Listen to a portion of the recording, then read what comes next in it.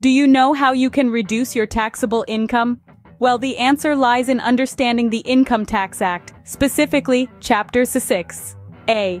This chapter provides deductions that reduce your taxable income, thereby lowering your tax liability. Starting with Section 80C, this section provides deductions on investments made in instruments like Employee Provident Fund, Public Provident Fund, National Savings Certificate, and Equity-Linked Savings Scheme, tax-saving FDs, NPS, life insurance, tuition fee, stamp duty, principal on housing loan, etc.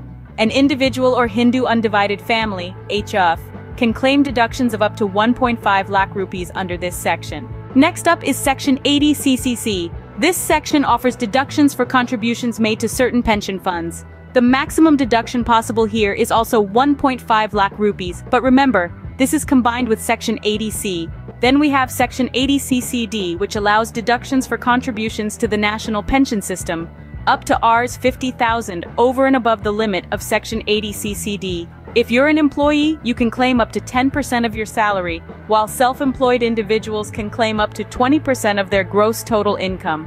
However, the maximum deduction across all these categories is capped at 1.5 lakh rupees, combined with Section 80C. The new addition is Section 80CCH, which is applicable for the new tax regime as well. This section provides a deduction for contributions made to the Agnipath scheme and the Agnivir Corpus Fund. Agnipath scheme means the scheme for enrollment in Indian Armed Forces. The entire amount paid or deposited in this fund can be claimed as a deduction. Scene script. Section 80D offers deductions for medical insurance premiums and preventive health checkups. Individuals and HUFs can claim up to 25,000 rupees if they are up to 60 years old, and up to 50,000 rupees if they are senior citizens. Section 80DDB provides deductions for medical treatment of specified diseases for self or dependents.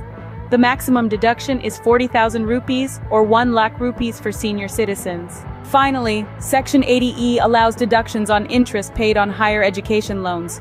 There is no limit to the amount you can claim as a deduction under this section. In summary, the Income Tax Act provides numerous ways to reduce your taxable income.